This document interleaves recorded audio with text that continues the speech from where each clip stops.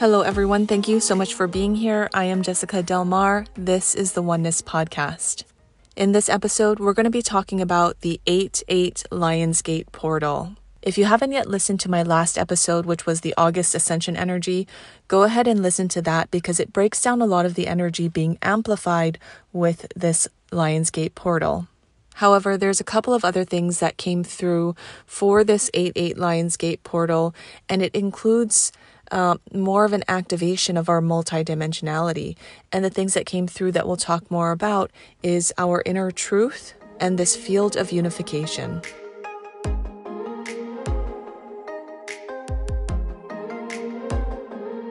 So this Lionsgate Portal is really calling us to embrace our multidimensionality. We're stepping more and more into our multidimensionality to the point where it's hard to deny it. We have to sink and surrender into it.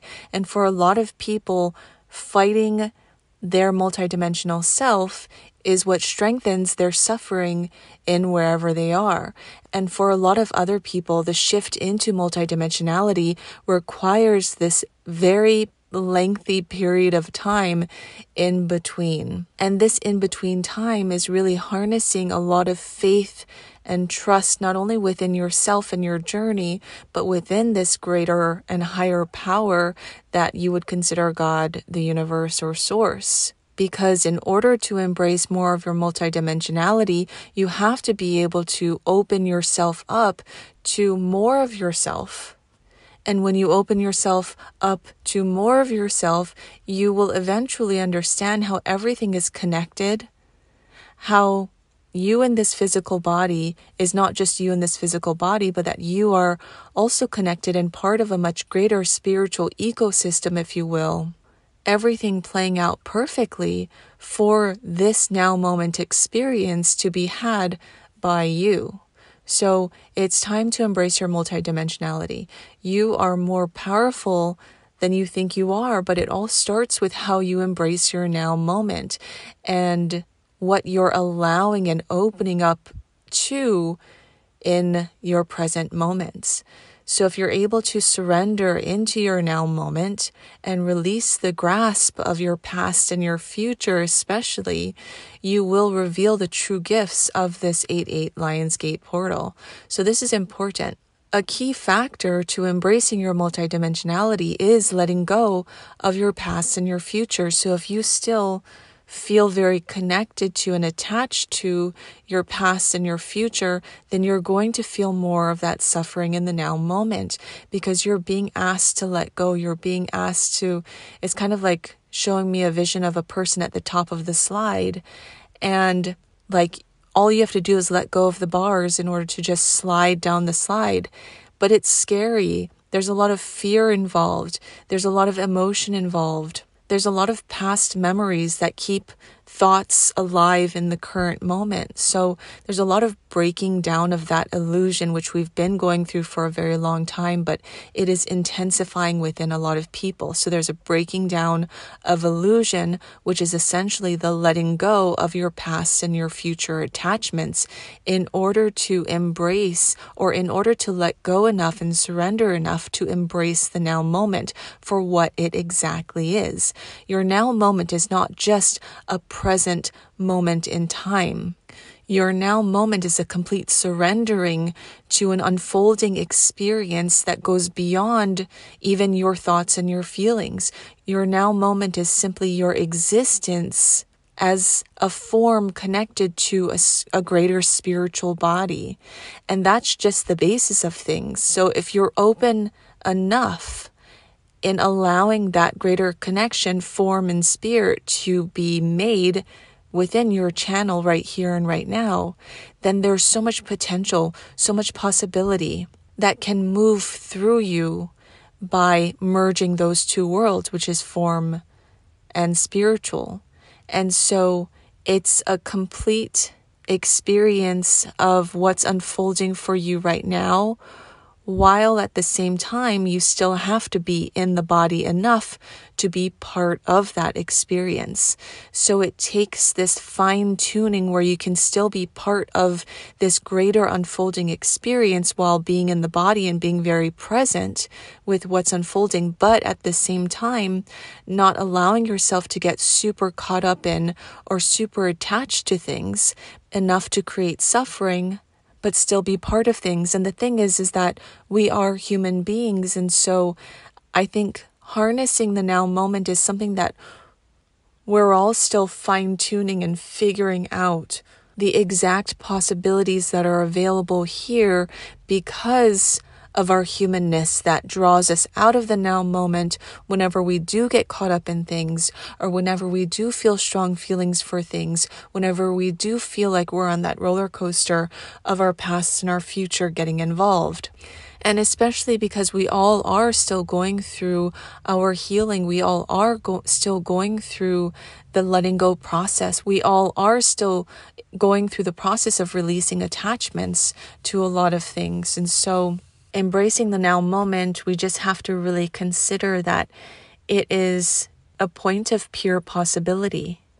But even within our now moment, we can observe a shifting world all around us, which involves highs and lows and past and future and positive and negative and ups and downs. And all of those things, the duality, are all points of expansion. And so we understand you can't have low without high and high without low, positive without negative, negative without positive. We understand that they give rise to each other. Those are all points of expansion.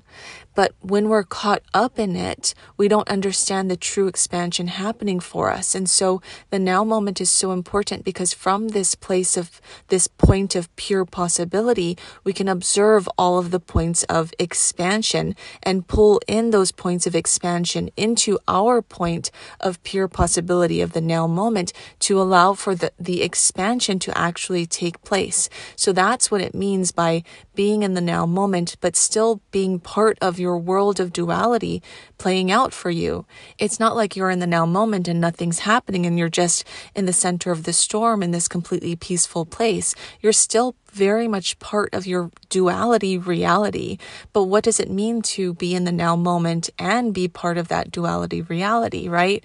It's now just this shift in perspective, a shift in awareness that creates from this point of potentiality or from this point of possibility, pulling in the expansion from the points of expansion in duality and allowing it to move through you as a point of possibility, no longer a point of suffering, because outside of the now moment, you are pulling in suffering. You're allowing the energy of suffering to move through you and to perpetuate all of those points of expansion in exactly the way they are, rather than the way that they can be or the way that they can become.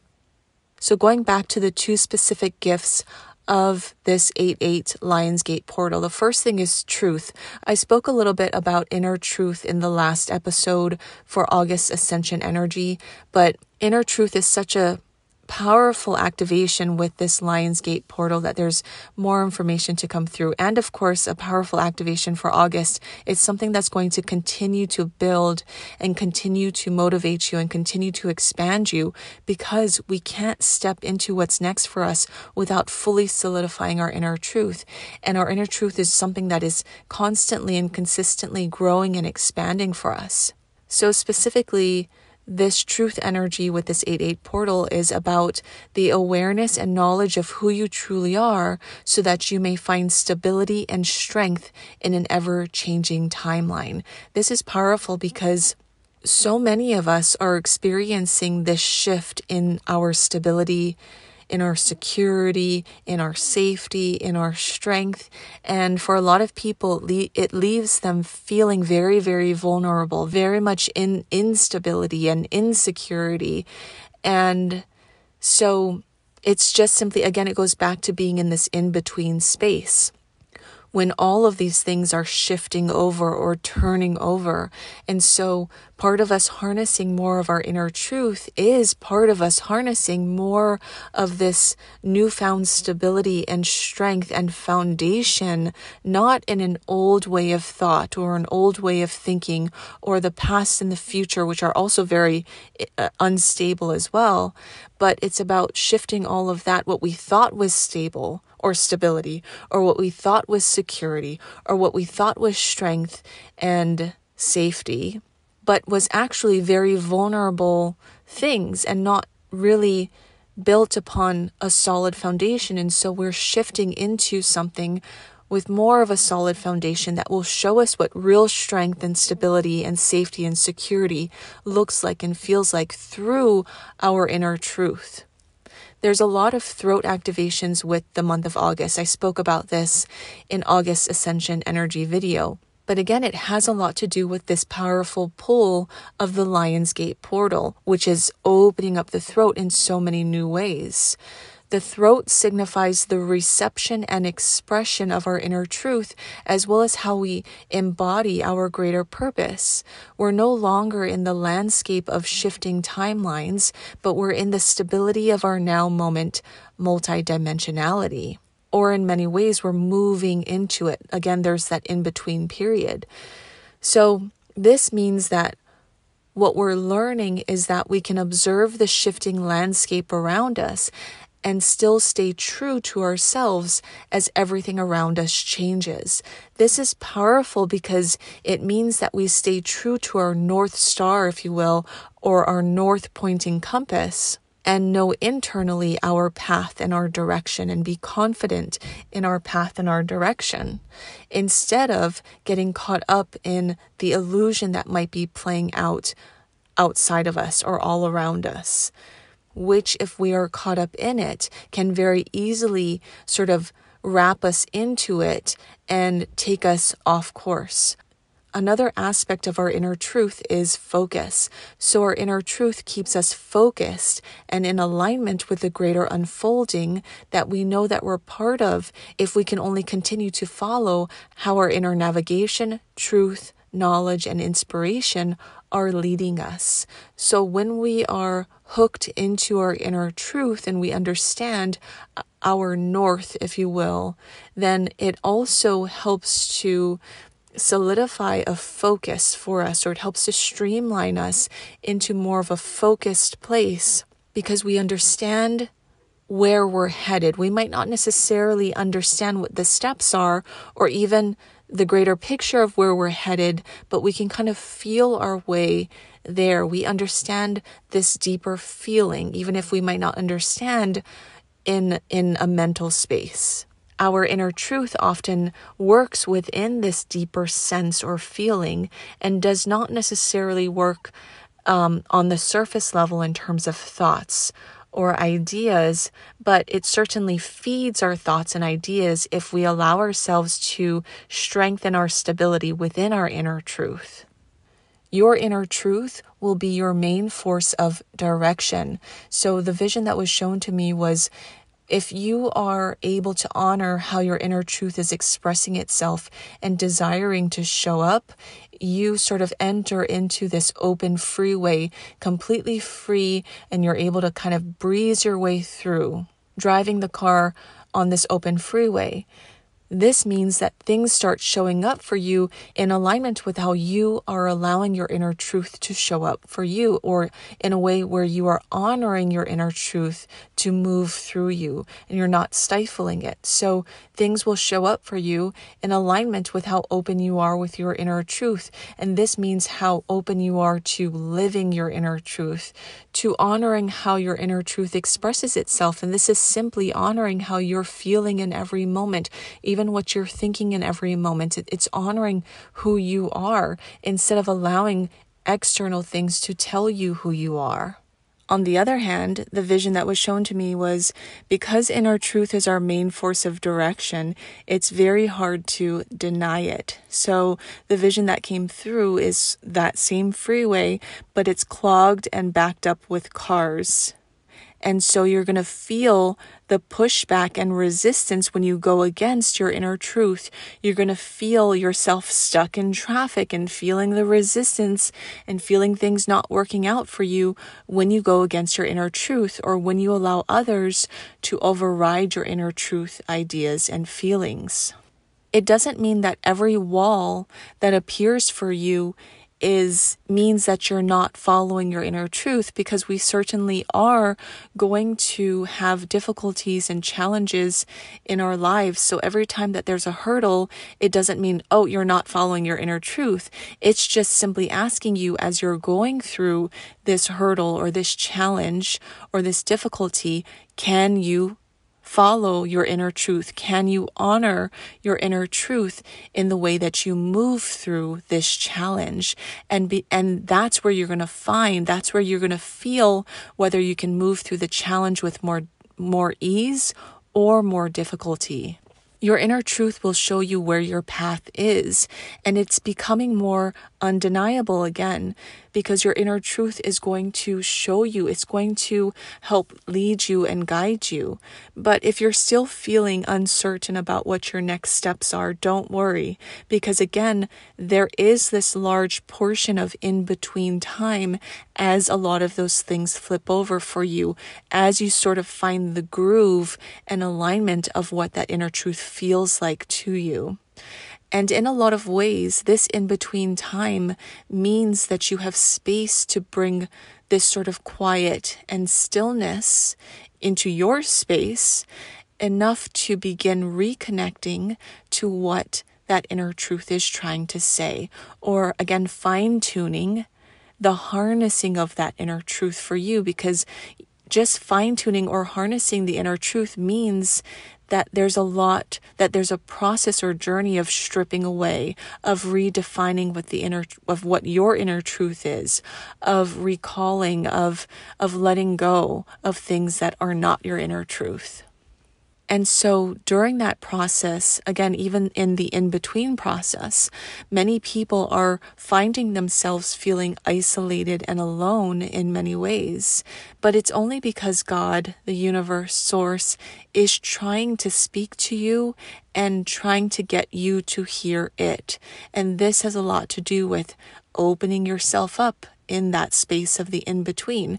And the more that you open yourself up, the more you're able to fine-tune those inner, deeper callings and feelings, and the more you're able to hear that deeper source within. The time spent in between is a powerful activation of faith and trust, two very essential things on this journey at this time. Your life going forward is not being created through that default illusion of suffering like it was in the past, but it must be a life that is true to you. And although the journey of aligning with your inner truth can sometimes mean letting go of many things that do not align with it, you will ultimately find the joy of living in alignment with an inner truth rather than against it.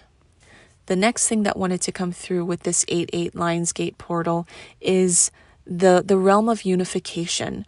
And essentially, this is a state of consciousness that we're moving into, a unified field of consciousness.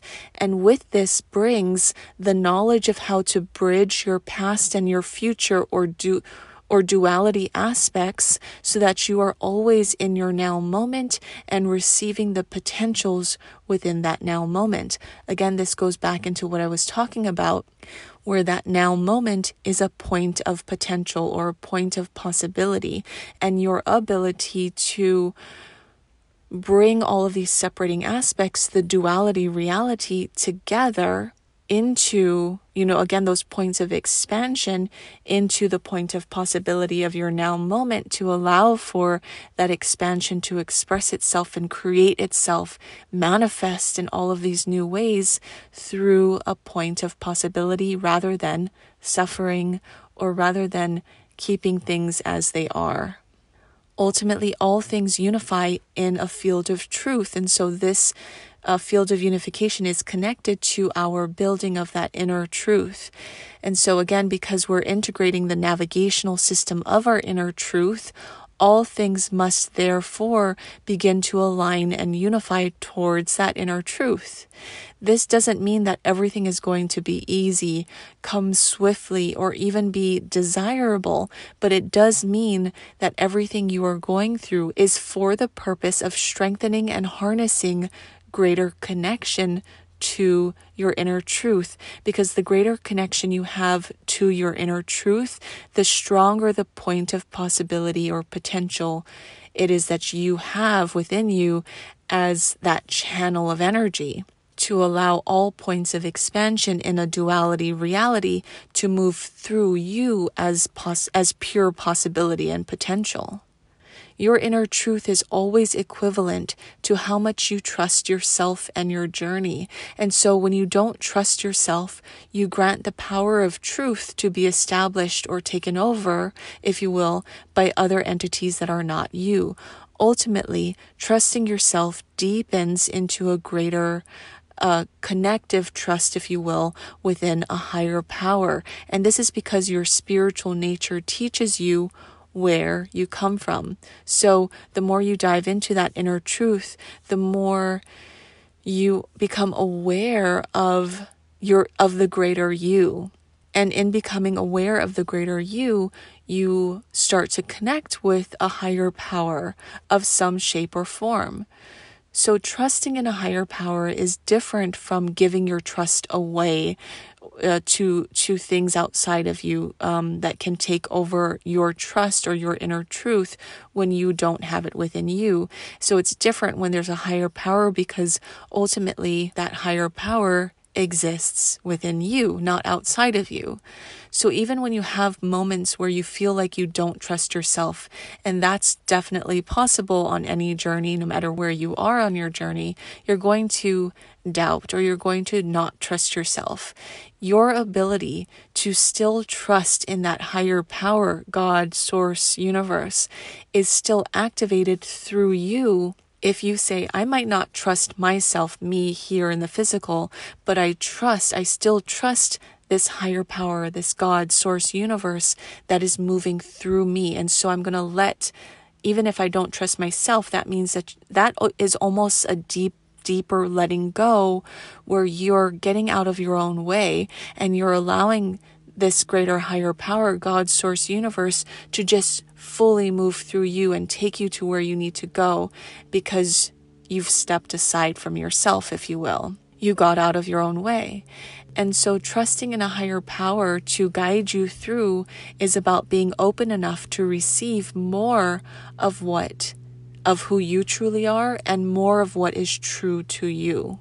Because when you allow your higher power to move you and guide you, you trust in that higher power to move and guide you into spaces that align with your inner truth, that align with your spiritual nature, and that align with your greater purpose.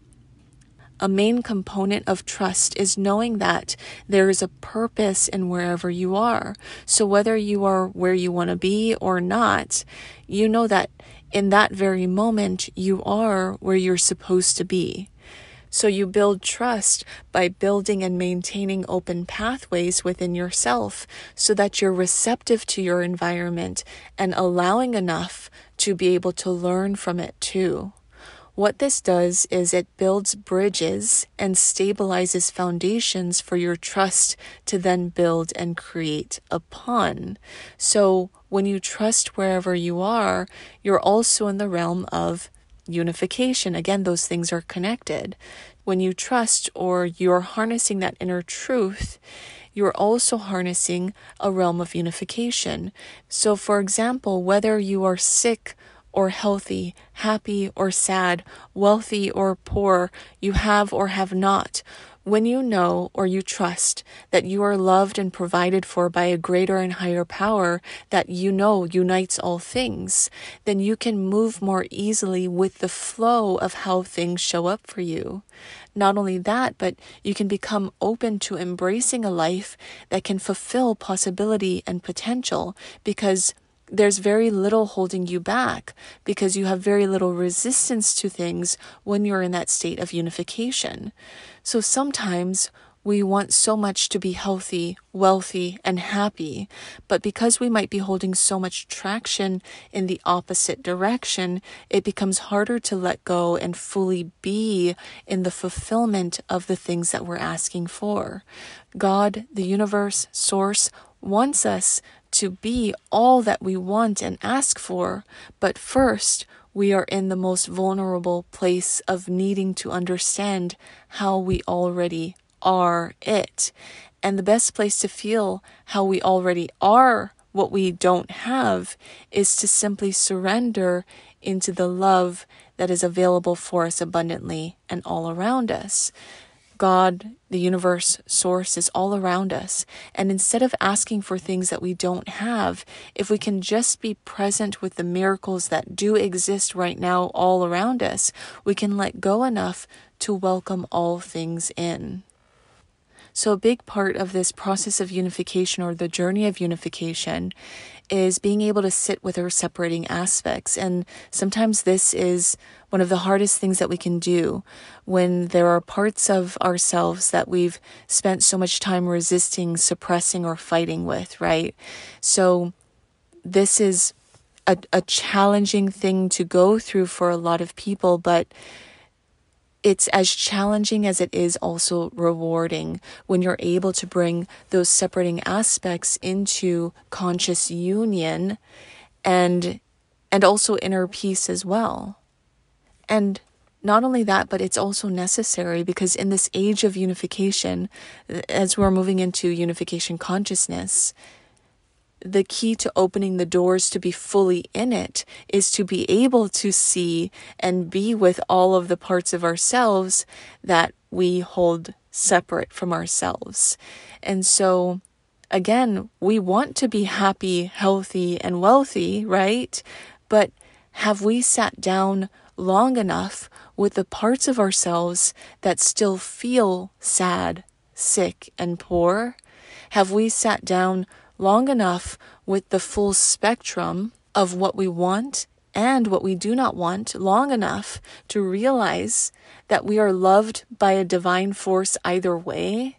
I think that's a big thing. That's a big thing that's been coming through recently, is whether you're wealthy or poor, whether you're sick or healthy, whether you're happy or sad, what's the common denominator there?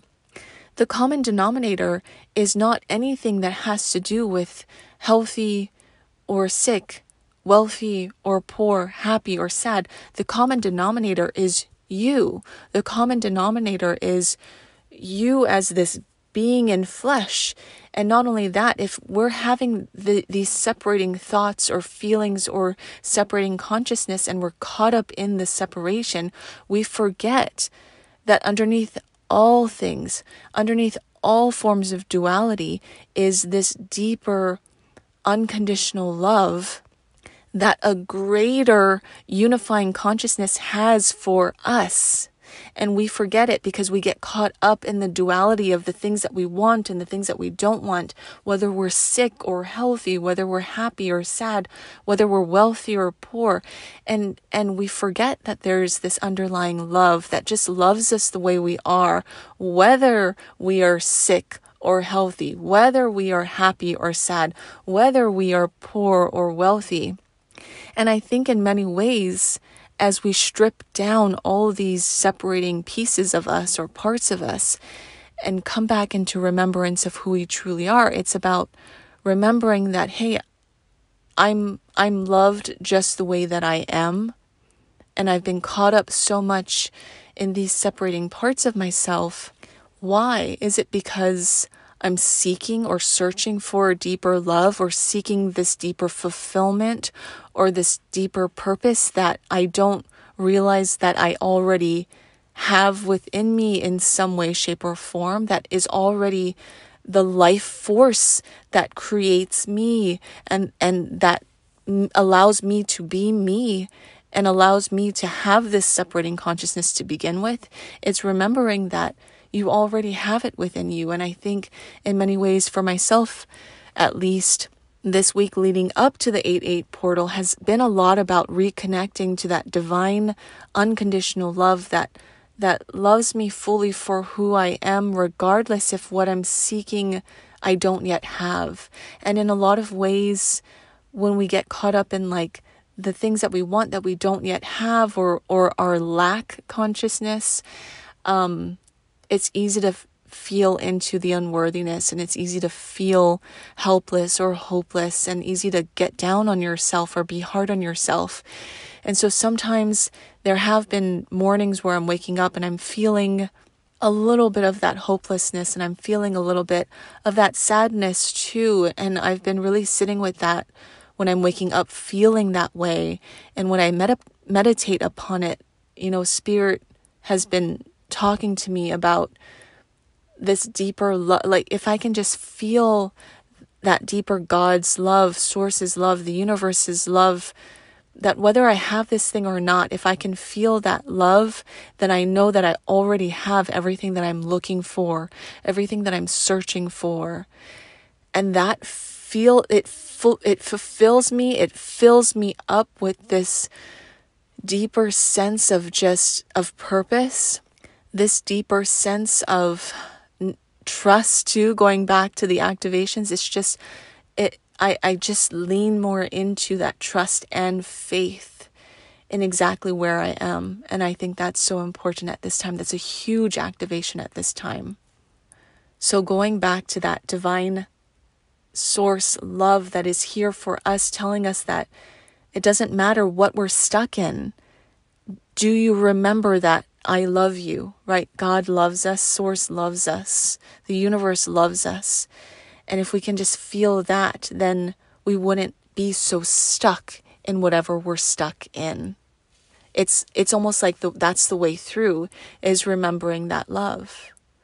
Because part of unifying these separating parts of us is, again, like, have we really sat down long enough with ourselves, with all of these separating aspects of ourselves, to know that we here in this body are actually the source that unifies the separation. We are the source that unifies the dark and the light, the high and the low, the positive and the negative, the good and the bad. We are the source that unites through our observation, through our love, through our understanding, through our witness. But more importantly, again, it's bringing us back to the source of our love, of what loves us so much that we exist here today. And so we cannot do any sort of unifying in our experience as the source that unites through our observation, through our understanding, through our love. We can't do any of that without the blueprint of a much greater source that shows us how everything connects and unifies despite the appearances of separation. And that's why it's about coming back to that greater source that loves us, so that we can understand the unification that is occurring within that greater source, so that we can remember that we are also a source of unification in the world around us. And that's a lot of information, I know, but also a lot to sit on with this 8/8 Lionsgate Portal. I hope that brought some things up for you to sit with, for you to journal with, for you to reflect on, and that it helps bring some clarity as you move through this 8/8 Lionsgate Portal yourself, bringing in more trust and unification into your own life, so that you can also see and witness more trust and unification unfolding for you. Thank you so much for being here. Happy 8/8 Lionsgate Portal. And if you'd like to read this transmission, I'm posting it over on my newsletter. You can sign up and receive all of my written transmissions and newsletters straight to your inbox. Thank you again for being here. I'll see you in the next episode. Oneness, love, and peace be with you.